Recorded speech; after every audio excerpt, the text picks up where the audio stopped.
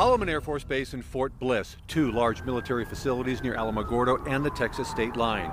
They provide thousands of jobs on and off site and millions of dollars for those economies.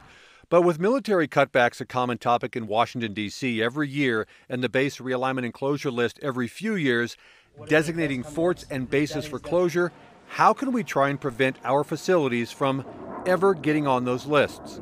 First, Democrat Xochitl Torres Small. We can absolutely protect those assets, and it's vital to our economy and to our communities that we do so. And the way we do that is having a strong familiarity with each of their missions and making sure that we are staying engaged in terms of protecting those missions and working and looking into the future about what other missions are and opportunities are there in terms of securing real national security. Missions can come and go, but what New Mexico has to offer is a lot of not only ground space, but airspace.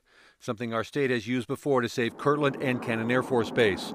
Republican Yvette Harrell's answer is similar to her opponents, mentioning not only the present, but the future. Any base in the United States is vulnerable to that, to BRAC. But, you know, I think the stronger that our missions are, especially speaking specifically to Holloman Air Force Base, and of course, as you know, we're trying to get the permanent bed down for the F-16.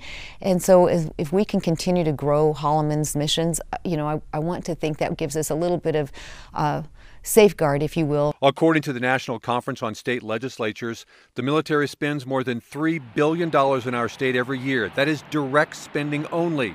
It does not include jobs created from that, other spending, or tax revenues generated from that $3 billion. Now, tonight at 10, how our two candidates running for governor would attack New Mexico's unemployment and struggling economy.